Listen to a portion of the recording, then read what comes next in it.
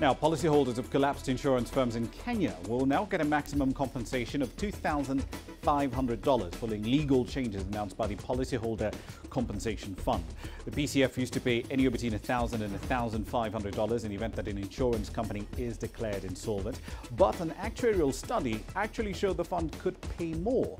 The insurance sector has welcomed the raise, and the move is seen as contributing to the stability of the industry as a whole. On to Rwanda now. The Interlink Transport Company, it's a public-private venture in public transport, is set to launch its operations on upcountry routes. Now, the company is investing $13 million in the venture. The first batch of 20 buses have arrived in Rwanda. 30 more are still in transit. RITCO was set up following the liquidation of the public transport company on a Tracom last year. South Africa's third biggest mobile operator, Cell C, has been downgraded by S&P Global Ratings after missing interest payments.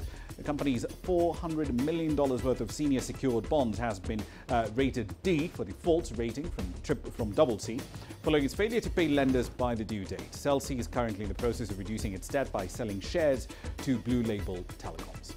And finally, the aviation geeks will love this one. Qatar Airways has claimed a new record for the longest commercial flight in the world, linking Auckland, New Zealand to its hub in Doha.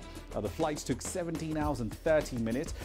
They used a Boeing 777 on that particular one, probably an ER, and it covers 14,530 kilometers. Now, the previous record was held by a fellow Gulf carrier, Emirates, which launched direct flights to Auckland from Dubai in March last year.